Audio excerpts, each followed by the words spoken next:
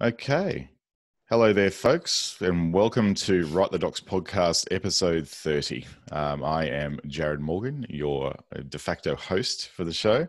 As usual, we are joined for this episode by the usual suspects. First suspect, of course, is Tom. Hello there, Tom.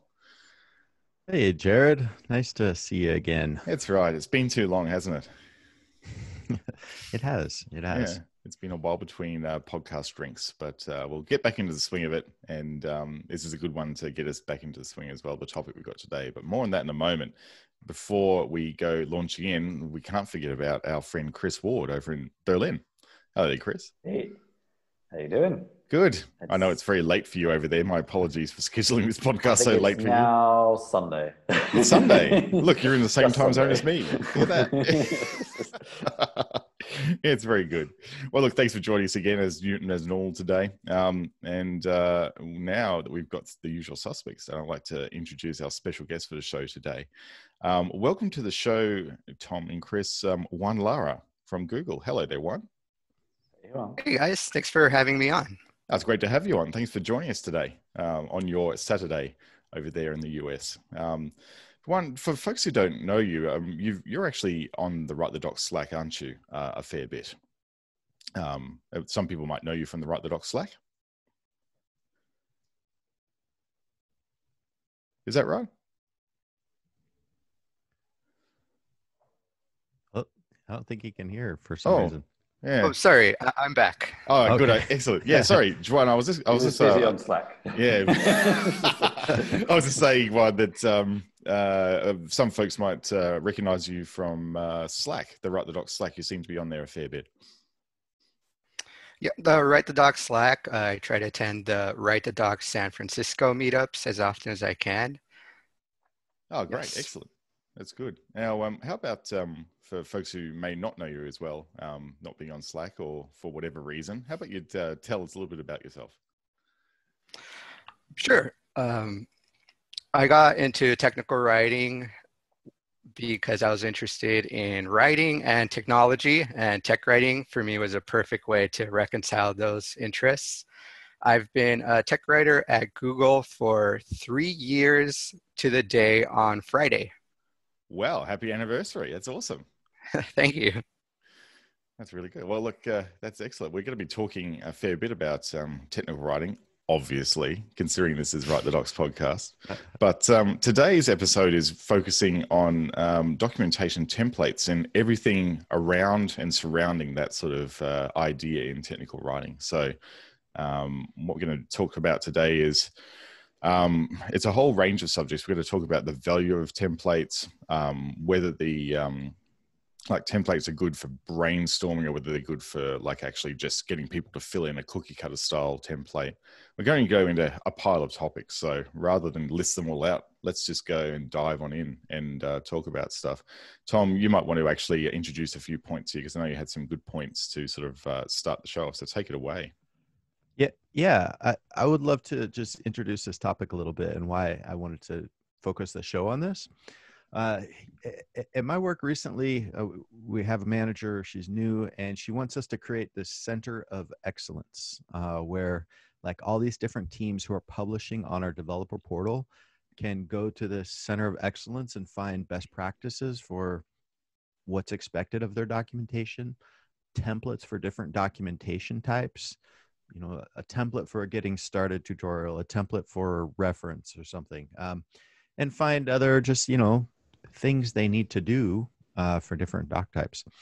And I was thinking back to a discussion I had with Juan back at an event in San Francisco a while back. We were talking specifically about templates and the different categories of templates that are available in different companies. And then I saw that Google launched this technical writing course geared mainly towards engineers, teaching them how to write docs. Although I didn't see the templates there, but it did cover a lot. I haven't gone through in detail all of that, but I was kind of skimming through. It covers a lot of different instruction about how to write technical documentation. So I thought this would be a perfect topic because I hear this a lot. And Jared, I know you are in this, you're involved in a in a group that's trying to make templates. That's and right. So I'm sure you'll have a lot of input there. But that's kind of the gist of why this topic I think is relevant, because as we help other people contribute, we have to guide them, and the template is like the default way to guide people. So, yeah. Now, sorry, to kick things off, there's actually a link that I thought was pretty good. cloud.google.com/spanner/docs. And it sort of it has documentation broken out into 7 different buckets: quick start, how-to guides, APIs and reference, concepts, tutorials, support, and resources. And this is going to tie into a much larger topic about how different technical writing methodologies kind of put documentation into different topic types. I'm sure you're familiar with DITA's concept, task, reference, troubleshooting, glossary. People have been doing this for years. So, Juan, tell me a little bit about templates. Like, do you find templates useful, or is this only a tool to help non-writers get oriented? From the moment I started at Google, I found the templates they provided for us immensely useful. So you saw in that documentation page, these buckets of document types, those match exactly to the templates we use to write documentation. And it was immensely helpful for onboarding and learning the style we used for our documentation. So you kind of have in your team, you have like these templates more fleshed out. Like, can you just, I mean, I don't know if you can describe them or what, but like, for example, quick start, is it a checkbox of different things to include, or like what might be a good template? Maybe, people want to make a quick start template. Is this something that is covered in a paragraph, or do you just start with like fill in the blanks and placeholders? I don't even really know how to approach templates. We kind of have exactly documentation about how to write the documentation. So we have, like you said, a template of what the document looks like, what the sections should be. For example, before you begin, describe the prerequisites. And then our documentation or our template goes into the style for the page, how to write the headings, how to write the title. And it most interestingly, and what I found really useful, is that it went into information about the document type and what kind of audience you should be writing for, and what the type of audience means for how you write. I've got it up on screen. Hopefully you folks can see it there. Hey, scroll down a bit, Jared. Can you scroll down to show you've clicked into the quick start one. Yeah, I've actually back out. Yeah, back out to the kind of list of the different buckets. Yeah. Yep. Yeah, so interesting. So different documentation types might have different audiences. Like, for example, a conceptual overview might be something more oriented to a product manager or like a C-level exec versus a how-to targeted towards like conceptual, I would say, in my understanding, is more geared to someone trying to build their expertise. Like it says right here, develop a deeper understanding of the product. Whereas how-to is someone that has one very specific task they're trying to do. In this case, it might be creating a new database instance or uploading some set of data to the database. I know that this gets into this larger question about information models for TechCom, and DITA's kind of built its whole philosophy around splitting content up into concepts, tasks, and reference. Here I'm looking at a bucket called concepts, and how-to guides is like tasks, and then APIs and reference. So there's very clearly like at least these 3 categories.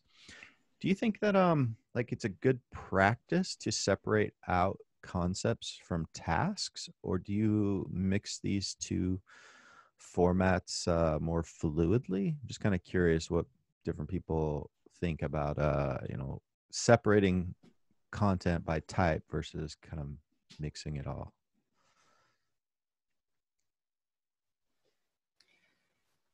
I would say that for me, the thing that information typing is one of the things that most improve my writing outside of learning grammar and learning about writing in active voice.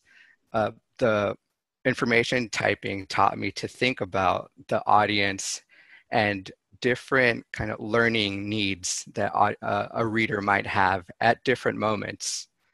So in a how-to guide, someone's really focused on accomplishing one task they need to get their job done at the moment. Whereas a concept, someone might have more time and patience to read through, especially a longer, more complicated document. And I mean, I can anticipate that there would be expectations from the audience, right? If you're in a concept topic, you probably are prepared to sit through long chunks of text without tasks, right? Diagrams and lengthy explanations.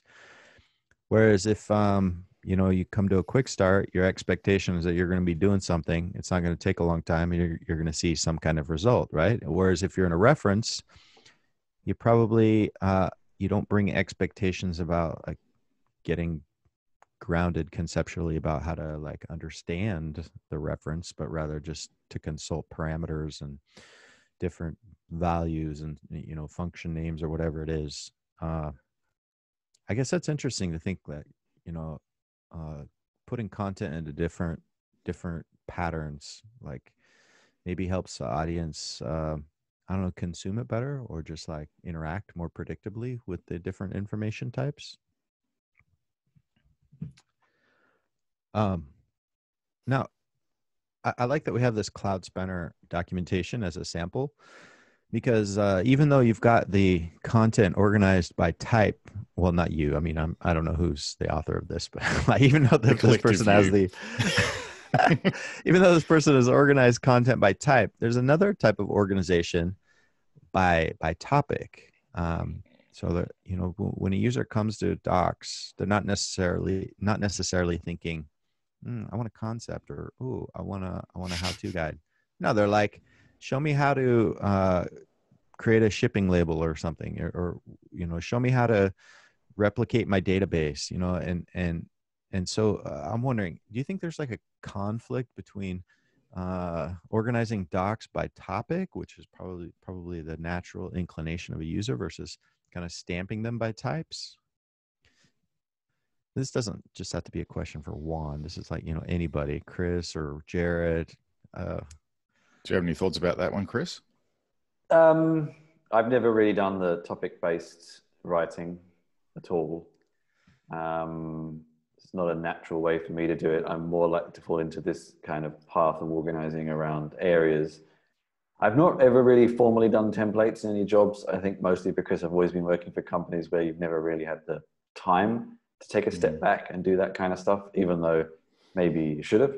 I'm probably about to start a job soon where I might actually, and it might be interesting to look at some of this sort of structure.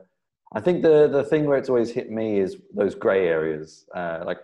Already I look at how-to guides and tutorials, and it's the classic question of like, what's the difference and what goes where? And I think that's always the problem with templates when people, it's not always easy to stick things into a bucket. And how do you decide where it goes and why? And is it just you arbitrarily deciding because you want it to fit into a bucket? Or does it really fit into a bucket? That kind of thing has always bothered me about following templates. But I do say that from a perspective of never really actively using them. So I may not necessarily know what I'm talking about. It's interesting you say. Always struck me, yeah. I know that what you're saying, I do understand where you're coming from with like, how do you fit the content into a template, particularly if there's like a document type that doesn't really quite exist yet.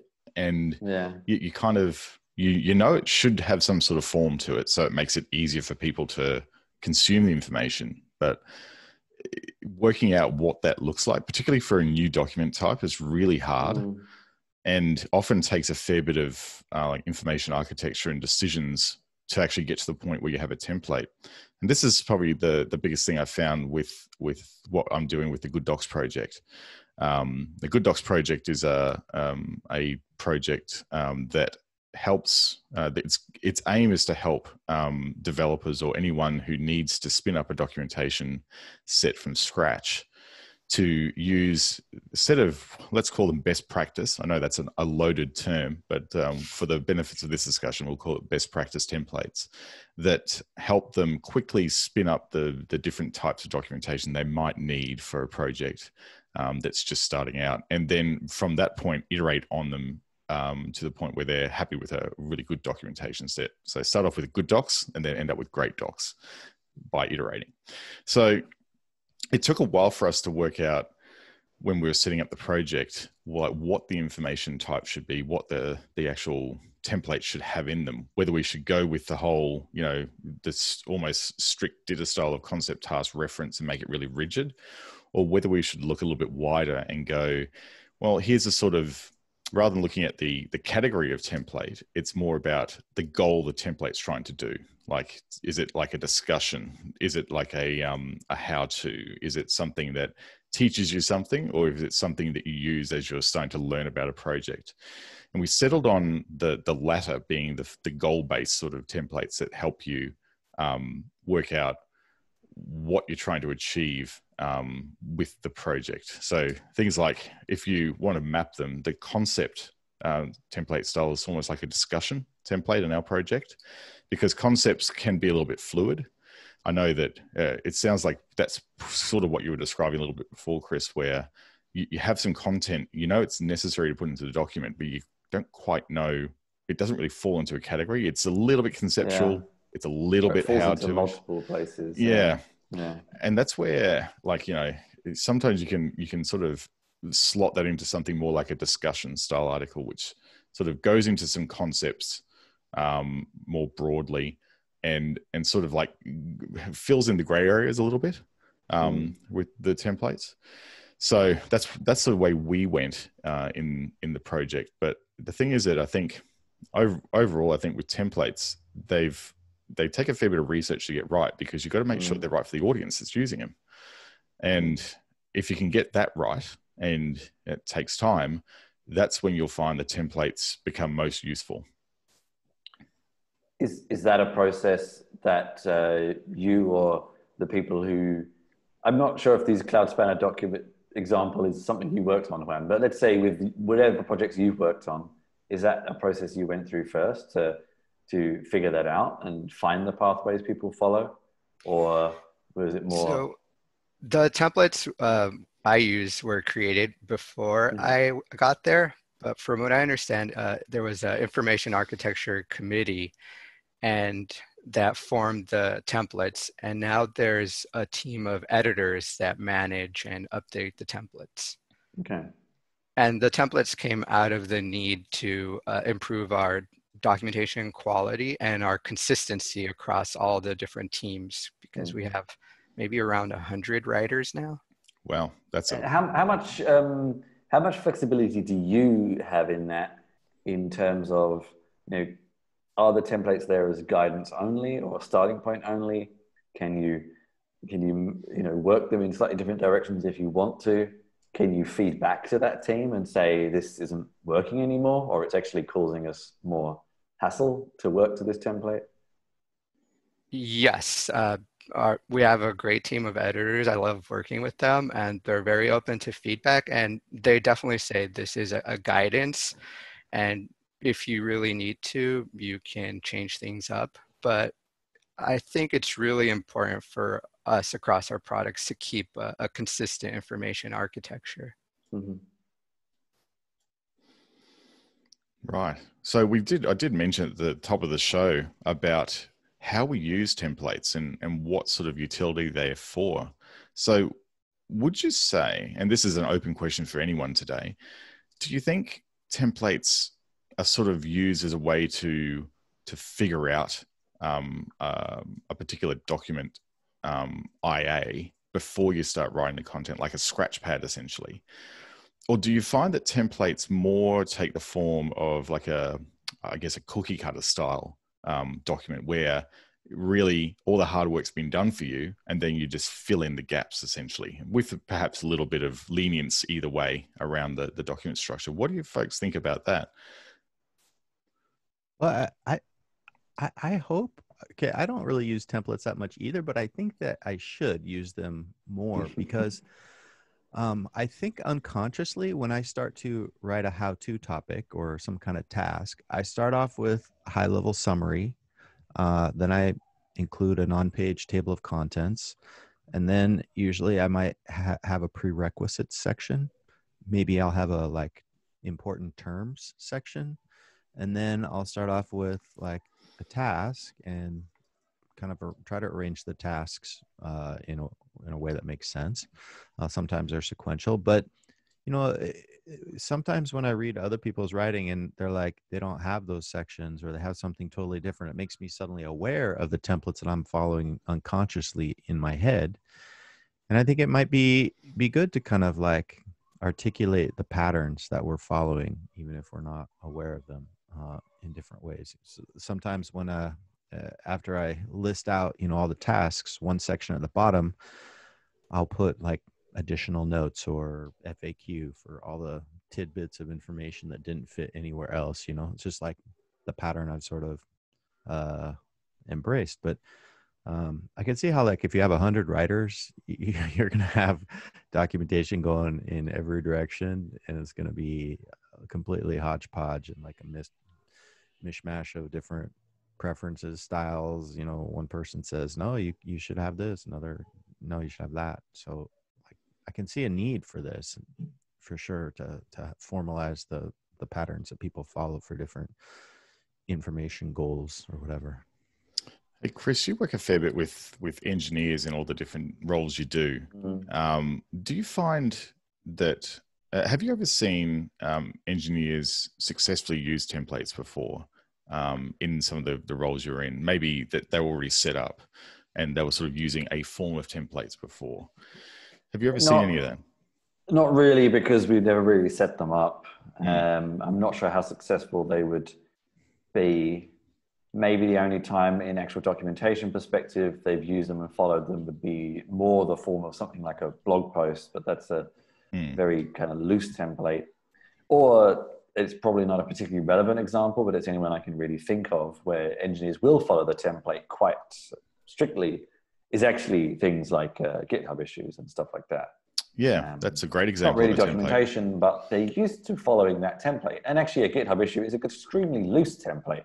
You know, it's just pre-filled markdown in a text box. You can do what you like with it. But it gives them a framework, doesn't it? And I think that's a key point for folks who are starting. I guess for folks who have trouble starting to write, I think templates sort of like, at least there's some words on the page. Exactly. Right. And that's actually a really interesting thing to think about. It's something I never really thought about, that perspective. It's actually before this call, we were talking with Juan about Toastmasters for speaking, and the comment I actually said was, it didn't really suit me, but I did notice that following that very rigid structure really helps people who are new to it. And it's somewhat very similar, actually. Yeah, writing and speaking are both hard. It helps people who don't really know how to start. They just like, well, I don't really know what to do, so I'll just follow this. And they might struggle a little bit, but at least they're not sitting there just staring at a blank screen. And it's a very good point. And I think I'm almost sitting in on this podcast with kind of just thinking I'm going to do all these things that I am doing these things. Yeah. Hey, well, so Juan, I have a question for you. So, like, have you ever had an experience where you had to help like an engineering team contribute docs, like write their own docs, and you were kind of like their coach and the consultant? And if so, did you like implement these templates or send them to the Google writing courses, or like what was your approach for helping them write well? In my current role, I haven't coached engineers or non-tech writers in writing like longer documents. I've mostly helped them contribute sections to existing documents. So I wouldn't say that's an experience that I've had, but I would definitely use the templates as a starting point for that. Yeah. There's one time where I specifically tried to guide a non-writer to using a template. They wanted to write a blog post for their product on our corporate blog. And I was like, oh, let me give you like 6 sections to follow, right? Like a common blog pattern, because blogs have their own style, right? You can't just launch into some general topic. Like you need some relevancy hook. Was it a current event, something released? Why are you suddenly writing about this? And then what is the news? And then, explain.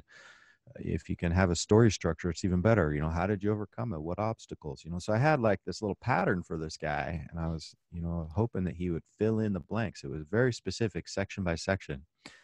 He just like lost interest altogether. I never heard from him again. I was like, okay, I guess you really weren't that eager for this blog post. So, but maybe it was too much. Maybe the template was actually suffering from a bit of, maybe it overwhelmed a new writer. Yeah, I guess you're right. Like you can go too far. I mean, if a template is too specific, it can be overwhelming. Think about like the open API description. That thing is super specific, and it really guides. It's almost like a form, tell me the path, tell me the parameter type, tell me this, tell me that. It's like pushing somebody through there. And yeah, those things are a pain to work on. I don't know. Yeah. My main memory of giving people templates was way back in the past when I used to do more content management system work, and you didn't want people just to fill in a giant WYSIWYG box, and you would try and set up fields with all these sort of bits of text, and people would always be like, but I want to change it, I want to move it around, I don't want that bit, I want to put that there, why can't I just have a giant WYSIWYG and do what I want? And try to get this middle ground was always fun. But yeah, it's interesting. Juan, do you know any place where there might be an interesting middle ground between giving that prompt to someone who doesn't know where to start, but completely overwhelming them with so many things they feel they have to do that they're equally as stumped? The first thing that comes to mind is the way Wikipedia uses templates and the way they have, templates, especially. I think they mostly appear as little info boxes on the corner of the page for the most pertinent information for an article. And then they have common sections for related topics. And I think that's been a really successful use of templates.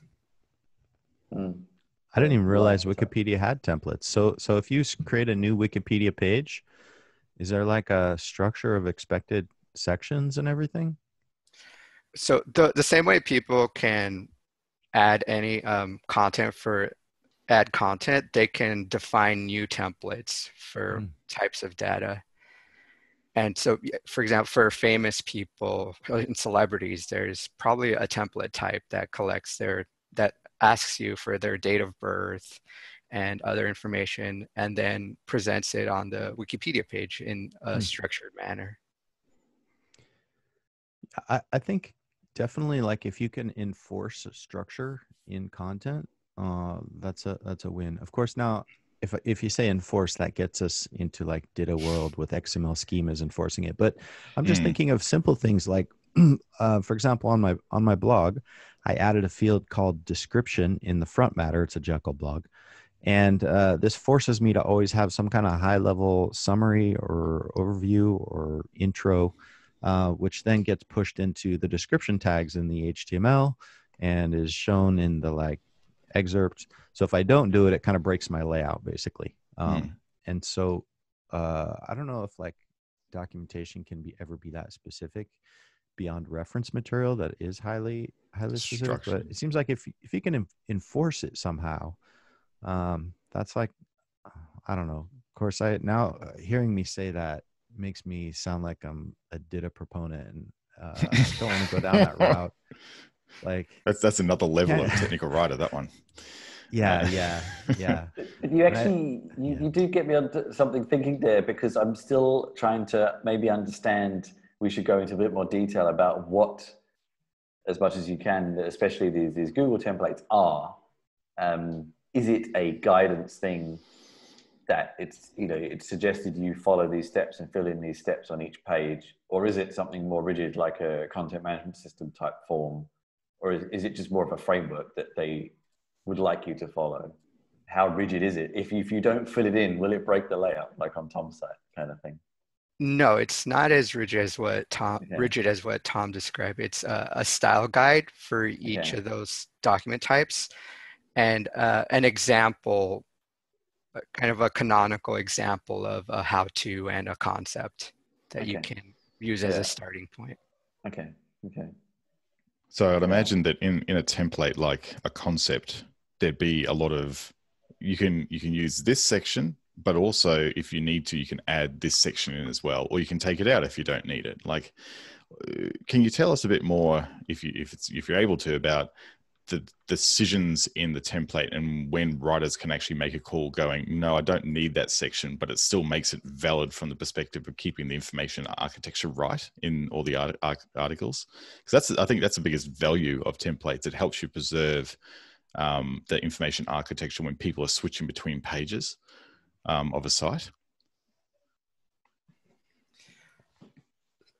Yeah, I would say we do have a lot of freedom and control about how we use the templates.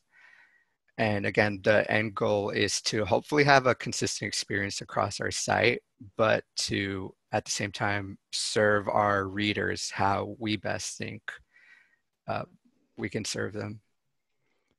It must have been. I really like the way this concepts page that you see here in the feed sort of like has the top level concept and then that little short description like Tom was referring to that he has in his blog post, because that's really great from a what's in it for me perspective. It's like, why should I read this? That's really nice. A little bit of information for the people when they're looking through things, particularly concepts that are sort of where a lot of new users would start, I'd imagine, one. So I'd imagine that the way you structure a concept for something as large as Cloud Spanner would be perhaps different to other products that Google offer as well, or is there some consistency? I work on the cloud databases team, and there is some consistency across the database products. For example, most of our products have a page on backups and on schema design. So yeah, within different areas, we have our own layers of consistency. Okay, that makes sense. There's no one size fits all really for a product, really, is there? There has to be some variance. Right. That makes sense. One analogy I'm thinking of with this whole templates thing is think about genre fiction. If you were going to write a romance novel or a Western novel or something, right? These they're basically formulaic, right? Or you just TV shows that we watch are also genre based formulas, and there are certain expectations about it. And if I were to try to write a genre fiction, being an inexperienced fiction writer who doesn't know the right way to do that, I think it would be kind of, I don't know, maybe reassuring and the first go to kind of follow a pattern and be like, okay, now my hero has to, first of all, hate the other person, and then they have to go through a series of, montages, and they learn to love each other. Some kind of like pattern. And I bet if somebody's new to tech comm and they're like, documentation, have no idea, and you're like, no, you got these types, and these are the patterns in each, and this is a shape of documentation. It's like, it's probably super helpful. I think so many of these things are just internalized. I was working on docs for some team that had written them. This was like a maps API thing for that we were redoing. And I was reading through the overview, and I was like, they didn't explain the use cases for this product. It was just like, hey, you can have a map in your tablet app, and you create a map using this class, and then this method allows you to manipulate it. And I was like, wait a minute, like we need a little more overview. What are some use cases? Like, well, give me some samples of when you would use a tablet mapping app, and can we highlight any cool examples?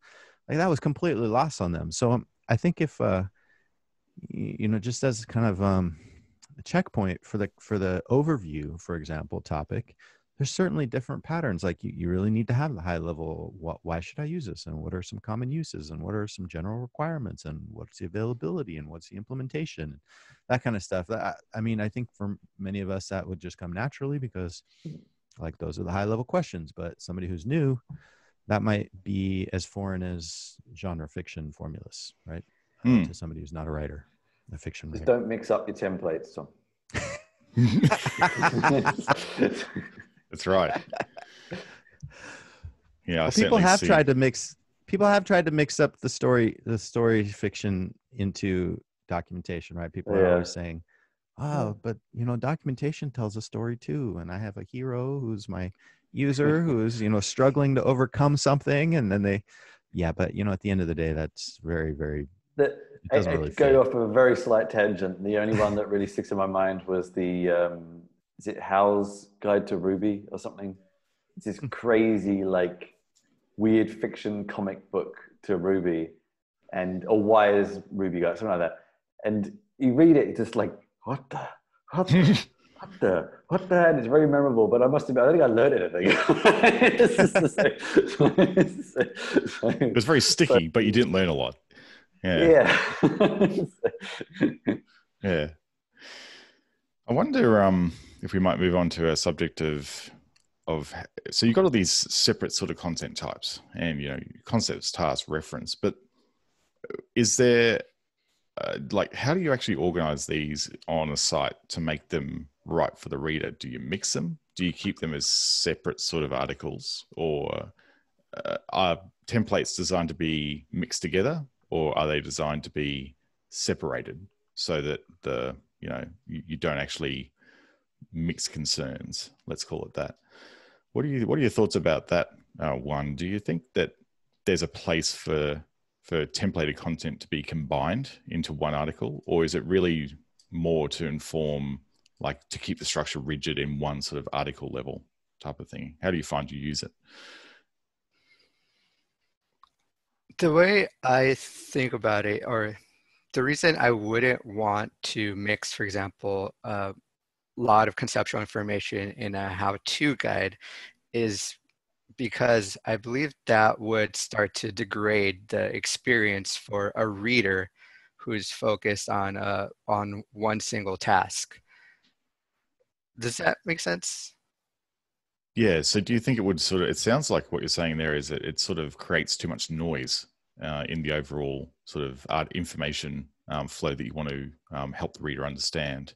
Would that be right? Yeah. I think more than anything, these content types serve to separate different audiences.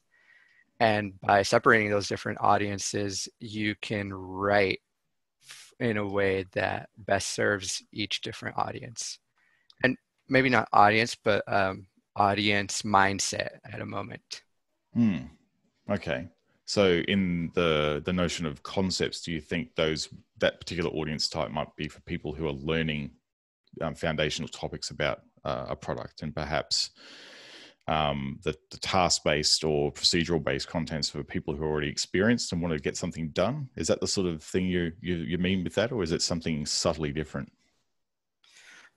I would say it's the other way around. At least when I'm learning a new framework or programming language, I first want to do, for example, a hello world. I want to learn by, I mostly learn by doing. And it's only after I get stuck that I've learned the basic things that I want to go into the deeper concepts. Okay. So you need to sort of get a win first, essentially, and then go, this is really cool, I want to learn more, type of thing. Yes. And also sometimes it's only after you kick the tires a bit that you have the context you need to understand the concepts, the more complicated concepts of a product. That's a really good point. Yeah, you don't know what you don't know until you don't know it. Exactly. Yeah. That's the tough part about documentation, is how to organize all this stuff. I'm just looking at this index of the cloud spanner topics here with schemas, transactions, introspection tools, foreign keys, sessions. It's like there's often not like a specific order to a lot of the content we write. So many different parts and different scenarios require you to be familiar with things, and like we don't know the path that a user is going to follow. They probably just land on it from search anyway, so they're it's not as if you can kind of scale them up from, well, I don't know.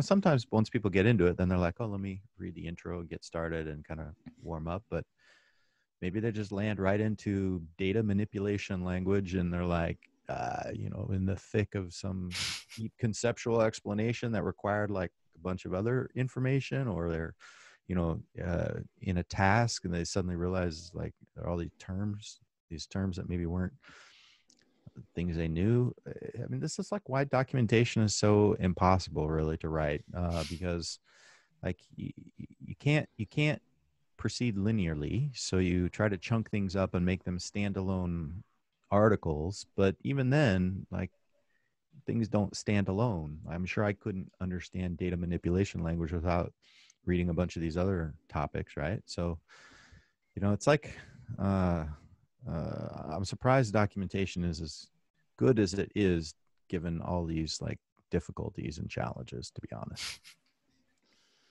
Yeah, docs is hard. We know this as technical writers, but it's sometimes difficult for other folks to actually understand that, right? I've got an idea. Like you were asking. Go ahead, sorry. Tom. I was just going to say one more thing, Jared. You were kind of alluding to this larger information model for documentation itself, and like what is the general structure of a user guide, and like beyond the overview and the getting started, and then maybe the reference section that's separate from the tasks. It seems like the information model really should just fit the topic, and so the topic can vary dramatically, and so there is no like information model, just in the same way that I don't know, books don't all follow the same pattern, right? It depends on the topic, and the structure sort of proceeds from what makes sense for that topic, right? Yeah, well, that's right. I think it also really depends on each product is different, of course, obviously, and I think the one good way of working out how to structure things is think about the audience that's reading it as well, and what they're trying to do. So you might have a product that has a developer audience as well as a front end user audience. There might be two types of audiences. How do they want to navigate through the information that you're offering them on the docs portal? Like, do they want to start with like sort of would a typical front end user want to start first with an overview of the user interface, perhaps, so they can orient themselves to it? What sort of content type is that? Is that a reference style, or is that more conversational or conceptual information? And this is where I think the lines do blur pretty regularly when you're actually trying to work out what template to apply to a piece of content. And I think as Juan alluded to earlier, it's important to have flexibility in these templates, so that you get the general structure of what you need, but you still have the flexibility as a writer to tailor the content to the audience that you're writing to, so it meets their needs. That. Yeah, I like that. And hearing you say that now makes things seem so much more sense, right? It makes a lot more sense, because you're right. If we start with the user journey and what they're trying to accomplish, like that should guide the way we structure the content. And then a lot of the docs that I write, for example, people want to make their Fire TV app respond to voice phrases, right? So they have to implement something. There's a very clear structure about how to implement it. And then they have to be aware of what phrases they're going to have to support. And we have a list of them. It's like that's not really rocket science, right? It's when there's a clear user journey, as you say, and you understand the user needs, you should like develop the pattern around that. Sometimes there's a lot more clear of a user journey than others, right? Yeah. And tools definitely. like Cloud Spanner and these sorts of general purpose tools are the ones where it's much harder because people have a myriad of use cases. Yeah. Like if we stop the screen share, I'll start it again. But if we go into something like Quick Start in the Cloud Spanner docs as an exemplar, like you've got using Quick Start for using the console, and that's a fairly long Quick Start. There's a lot of good detail in here that for a new user, if you follow that step by step, I particularly like the little jump out to the settings pages. That's really nice because that closes the loop for people who are following the steps in the guide. So being able to just go, right, this is the instances page, go here, click that, and you get it. That's really nice. So that's a fair bit of stuff to work through. It's well laid out and it's step by step, but there might be some people who depending on their experience level with Cloud Spanner, they might go, ooh, that's pretty heavy. That's a lot of table of contents, feels a bit overwhelming. But you don't know that until often you start getting your documentation out there and iterating on it until you start getting customer feedback on your documentation. So that's when templates start to evolve, right? So you've got to make sure those templates aren't set in stone, and there's a way to actually collect feedback about the template design, because if a template's not working, people just don't use them. And then why are you bothering with templates? Because they no longer suit the purpose of the audience, and that particular audience for template is the person writing the content. So, there's that as well. You've got to think of a way of making the templates fit for audience and who's actually using them. Hey, Jared, what's the status? Oh, sorry. Go ahead, Chris. I was going to ask a totally different question. I was actually interested to know from Juan, and obviously you didn't necessarily start this process, but do you have any knowledge yourself or any knowledge from people who were there before that changing documentation to these templates has helped at all? Has feedback been more positive? Has there been significant feedback to show that it made a difference? I mean, we often know that the biggest amount of feedback we get is no feedback at all. But has there been enough kind of significant good feedback to know it was worth doing it? I don't know anything about metrics that were collected at the time, but I know anecdotally that we as the writers believe that the templates definitely improved our writing quality across the board. Okay. Okay. I think that'd be the interesting thing to know, wouldn't it? It's like, it makes us feel better, but has it made the people who are reading it feel better? We don't know so much. It's always hard to know, actually. We hope so. I'd imagine that, that Chris, because really when you start to use templates, they're essentially the backbone to information architecture, really, aren't they? When you're building a website. So it's like trying to ask a user, is the skeleton of our site useful for you? And that's a really difficult question for a user to ask. It's almost like I've had some feedback where I work at the moment, which is Squiz, and we have two doc sites at the moment. The older version of the Matrix, Squiz Matrix CMS documentation, and the version I'm working on now, which is done through Antora. And a lot of the feedback I get from the older site is that it's hard to find information that's mentioned in an article that you're reading. And this goes down to like there's not really the whole idea of a lot of interlinking between topics or information. So that's I guess that's an example that could be rolled into a template to actually explicitly say in the template guidance information, don't be afraid to cross-reference or link to other information, because it helps people close the loop. To address the problem in the Matrix 5.5 manuals, what I've done is in Matrix 6, a whole lot of like terminology was really missing from a lot of the pages. There was mentioned and they were highlighted in a certain way in the document. But the problem was, if you were a new user, you couldn't really easily find what that term meant in context. Like just a quick 2-line summary of, hey, what is an asset in Matrix, for example?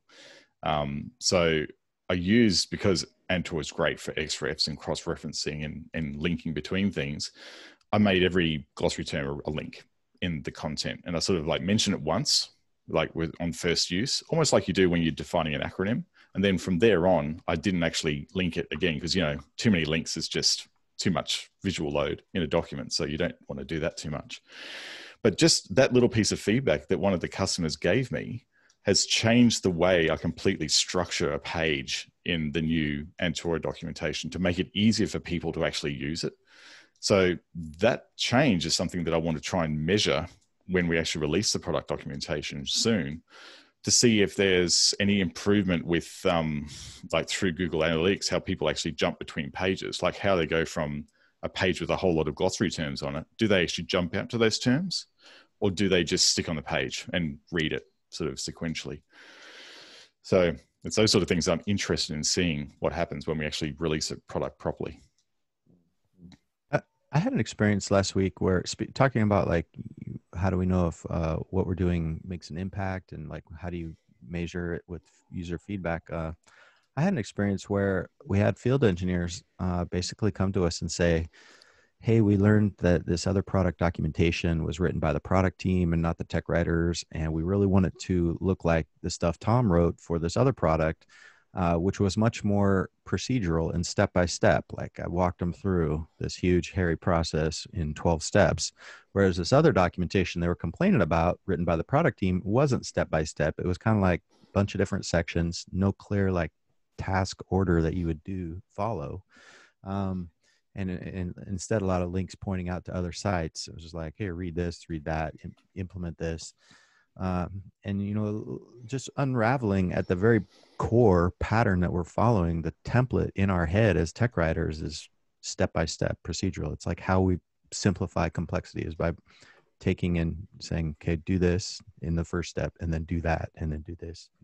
Walk people through something in little micro turns until they build the table or whatever it is they're building, right? And like I didn't even realize that. I didn't realize that I had this step-by-step model infused in my brain until they were like, yeah, this other docs, they don't have that. I'm like, oh, yeah, you're right. Anyway.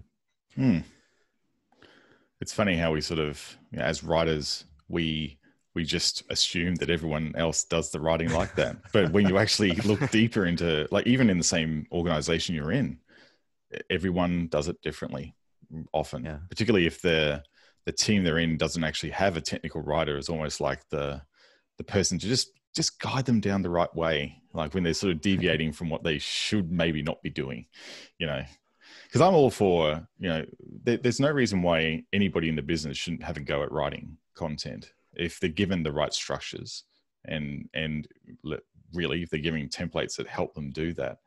But I still think the role of a technical writer, I think I've seen certainly, is a role of like almost mentorship in some respects, where if you have a large business with a technical writing team that has no chance in actually being able to keep up with the amount of documentation that the product requires, then it's up to us as technical writers to actually champion the art of writing into a way that people can actually help us out, to actually help customers out to get a really great outcome. So if templates are the way to do that, then that's where they become really valuable, because essentially you can force multiply yourself as a technical writer using these structures in the templates across the business, and have almost like a little bit of influence always there in the template, because you built it and you know that it's a good information architecture. And then if other people use that structure, they're almost like having a little bit of technical writing essence into their writing when they're actually writing stuff. So that's why I like templates personally. Hey, Jared, you brought up this Good Docs project that has these templates. What's the status of that? Like, I'm sure people who are listening to this are thinking, cool. Can you share some templates, or can you send me to some actual templates? Like what is the actionable outcome for listeners here? Yeah. So the Good Docs project, we had a go. We did what they call a straw man back in the Write the Docs Australia conference in 2019 for the templates. And since then, we're in the sort of forming stage of the project where we want to get to the point by the end of the year where we have something that you can actually show your manager to say, look, here's a pattern that we can use in our documentation with templates. So the current status at the moment is we've sort of broken them down into API related content there, as well as like the whole discussions how to even sort of more technical template types like logging templates for if you want to have like DevOps people working out how to actually support something at 2 a.m. in the morning. They might want to have a template for logs so that they can, understand what they're looking at and some examples. So through their bleary eyes at 2 a.m. in the morning, they can troubleshoot a problem that's causing the site to go down. So we've sort of gone with that at the moment. And at the moment, the templates are very much in an iterative phase. We've got issues open at the moment that need to be worked on for the product, but also we're part of the season of docs for 2020 this year, and we've in the process of selecting the people who we're going to get to help us out take this vision forward with the project, so we can actually get to the end of the year and have those templates sort of laid out really nicely and ready to go, basically.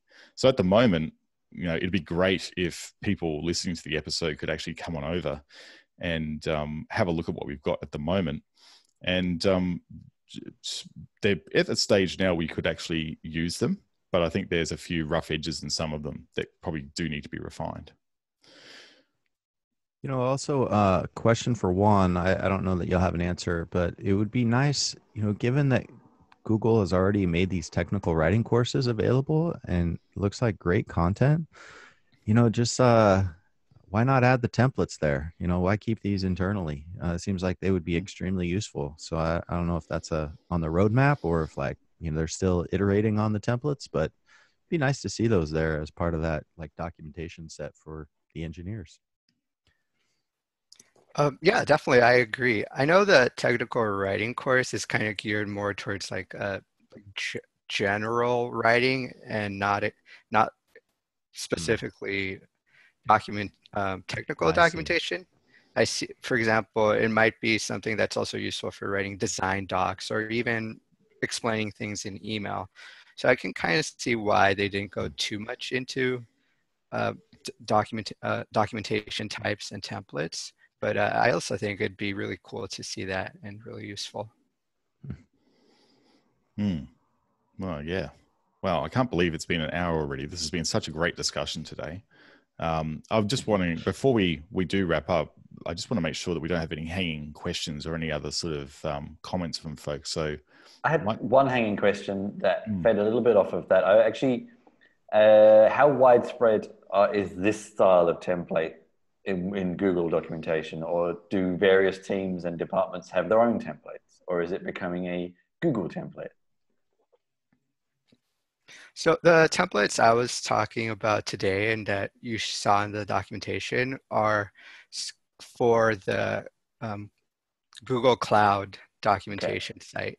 There are other teams that aren't part of that organization, and they might have their own templates or their own process. Okay, that's good. That comes down to having the templates right for the product and the audience, I think, probably, Chris, doesn't it? Yeah, I think you're right. And otherwise you're just trying to force things into patterns they don't want to be in. Yeah. Your cookie cutter is far too narrow for a much broader piece of pastry that you're trying to cut out. Let's use that as an analogy. How about that? Yeah, terrible. Let's just run with it. So I think that probably brings us to the end of the show. It's been a pretty amazing hour talking about templates and the ins and outs of them and how you can perhaps consider working them into a process at your place where you work. hopefully the episode's giving you some really good takeaways that you can actually think about and work out perhaps how they fit in. Do come over to the Good Docs project and have a look at the templates there, and also check out the Cloud Spanner docs, because sometimes it's easier to work out a really good information architecture when you can see one in practice as well. And that's where it's really useful when you're trying to build out things to actually see something working and then go, that looks really good. I might sort of honestly steal some ideas from that and use them work them into my own process, particularly if you're starting out. So it was really great to actually see that one and get a bit more of a deep dive into how the Cloud Spanner docs works and in relation to templates. So that's been really useful today. Thank you very much. So rounding out the show, of course, we'll show you how to get in touch with us. We've got the Write the Docs podcast website, where you can go and access all of the previous show episodes. And Tom is the one who goes and summarizes those. So thanks for your efforts with that, Tom. You can actually reach out. You can even subscribe to the podcast there and get updates. And also there's a link here that you can use to get your feeds on Stitcher and Pocket Casts and Pocket Casts and also iTunes. So plenty of ways to actually get the episode delivered to you without any effort on your part. So all you need to do is sit back and relax with a coffee and listen to us talk. With that being said, I think that's a wrap for episode 30. And as usual, I'd like to thank our regular guests, Chris and Tom. Thanks again for coming on. Thank you. And you can go to sleep now, Chris. This is super late for you. And thanks again, Tom, for joining us this afternoon. I think you meant to say Juan. No, I actually meant Tom as well. I've already. Sorry. Yeah, yeah. Okay. Yeah, cool. I just it's middle of my day. It's not like 1 a.m. in Berlin time, so yeah, this is no true. problem at all. Afternoons are easy and mornings are easy for me. Look, thanks again, folks. And as per usual, remember, it docs or it didn't happen. Thanks, and we'll see you next time.